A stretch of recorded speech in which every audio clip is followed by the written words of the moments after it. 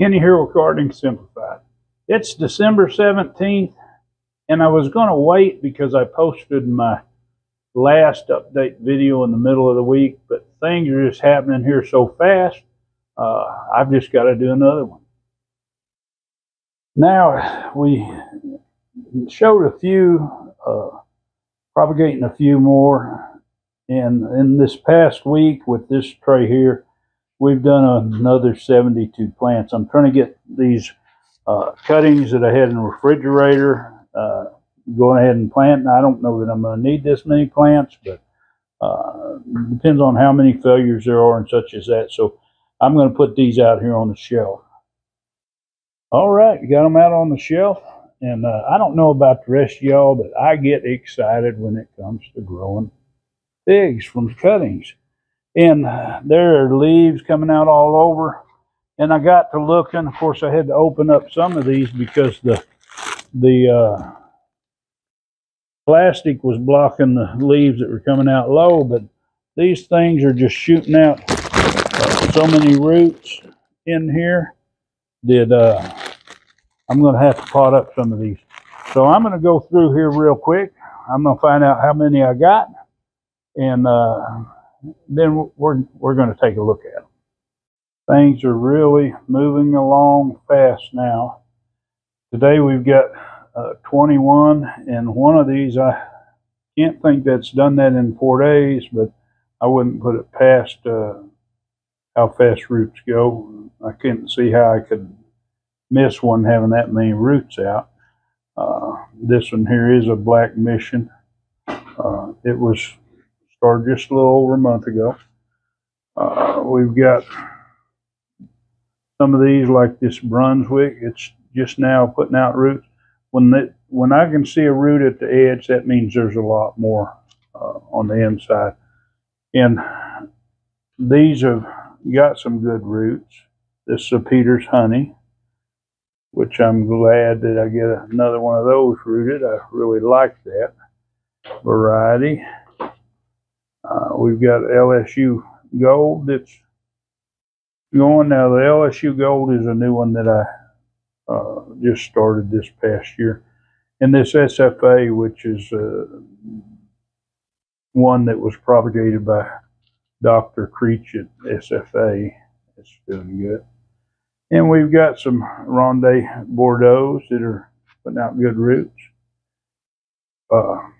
Let's see, another Black Mission, and this one just got a little root showing there at the bottom, which is plenty enough for me to go. Now, a lot of these don't have a lot of leaves, and a lot of people are worried about the amount of leaves. Now, you can see how good the roots are. These leaves were kind of down there, possibly the plastic, the cellophane over them, and they do not like that. That's a Ronde Bordeaux. And then I've got one of my compost figs that's starting to root out, and another one. These were started on the 5th. They're a little slower to root, but they are getting after it. Like I said in prior videos, don't think because it takes a long time for one. This here was the 24th, so it's been, I guess, about 3 weeks, and it's really taken off. Just a little small one off the top. This was a green cutting, and a lot of times they root quick. There's another one here, this Violet Day Bordeaux, which is a little over a month, and it's starting to root. Like I say, some of the leaves don't look good. In fact, a lot of them, it's just like this one here, this Olympian. It has got all kinds of roots coming out, and it wants out of this container.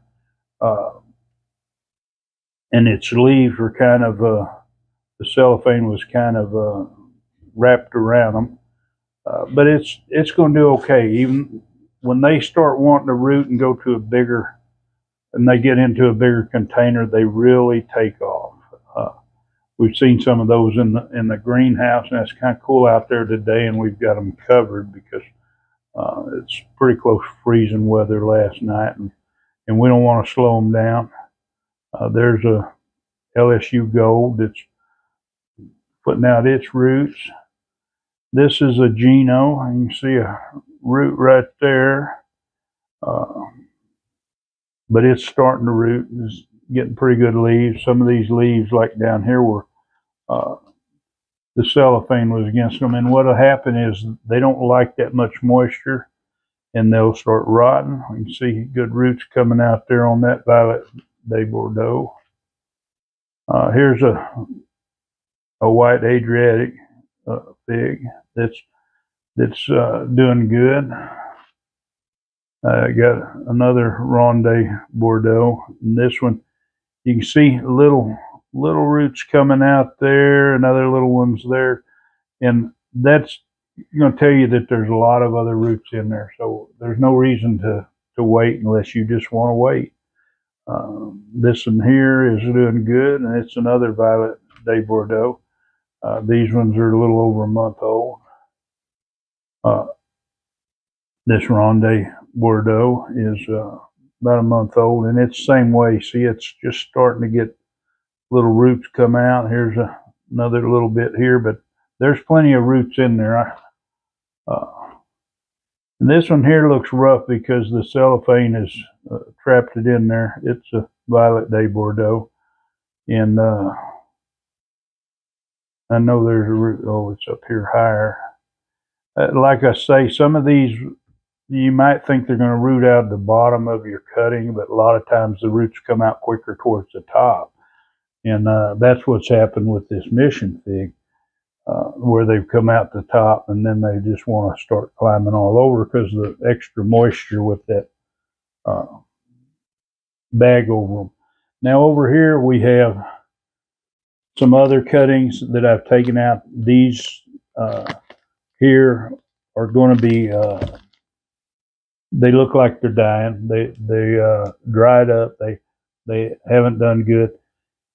And you're going to have some failures whenever you propagate. Now, I'm not going to sit and dwell on them as much as I did last year. Last year I had quite a bit, but it's a different method that I was using with my cuttings. And I think that's what caused a lot of it. Now, some of these cuttings didn't actually get the cinnamon treatment before I put them in. I got to thinking about how I was doing. Now, I don't use any root stimulator because with my tests, they root just as well. You know, they might be a day or two behind or sometimes ahead. You can see how well these are rooting in here, and they've just been stuck in there. No cutting the bottom or scraping the bottom or making little cuts down the sides on the bottom. These have just been taken and set out. In fact, some of these seemed like there was a Texas Everbearing that was in here that was, I was going to check to see how long it had been as far as maybe, let me see. Yeah, I missed it. I had to go back out there and see, but I had two more, so it was 24 that I've got this week. And this Texas Everbearing, which is just now starting to put out a leaf on it. And I know there was a root in there somewhere. Oh, it's up here towards the top. Maybe if I pull this wrapper off of here, and we'll take a look and see. I'm sure I can do this one-handed.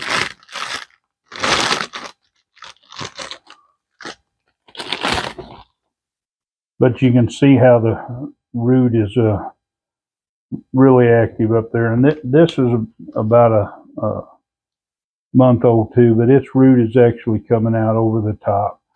It's just got one little leaf, and a lot of you that's worried about, I like to see leaves before I pot them up. I very rarely would pot one up with that didn't have a leaf. Now this is starting to put, it's really hard to see with the reflection of the cellophane on there. But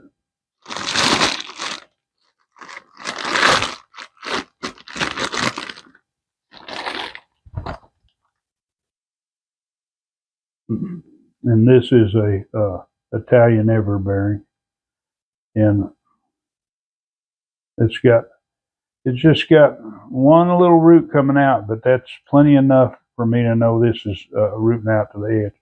The only thing that I worry about when I transfer them when they're this small, sometimes the media that they're planted in doesn't have enough roots to hold it firm, and it might break apart. And that would disturb the roots a little bit, but in most cases that's not a problem. And but as you can see, I've got 2 dozen here that's got to be potted up into gallon pots and put outside. Now, in my last video, I talked about I was going to scrap my elderberries that I'm propagating, but I took a couple of them out, and it seems like the little bumps that are on the cutting, that's normally where roots will start to come out, are starting to swell. Now they just might be behind, but these little bumps right here where they'll put roots all out of on them, they were starting to swell on the bottom. So because of how late these were, or I say how late, late in the season, they were still green, but they were trying to go dormant, and that could affect how fast they decide to wake up and go. So I'm just going to leave them there. It's not costing me a thing. It's not like I got to have the area for them, and we'll see how these do, and we'll follow along with it. But anyway, I hope this is encouraging to those of you that are wanting to propagate. You can see how easy this is to do, how enjoyable when you have these new plants from just cutting a piece of an old plant. And if you want to follow along and keep up with our updates, well, of course, hit that subscribe, hit the bell, and select all. And of course, give it a big thumbs up and share this video. Enjoy that gardening experience.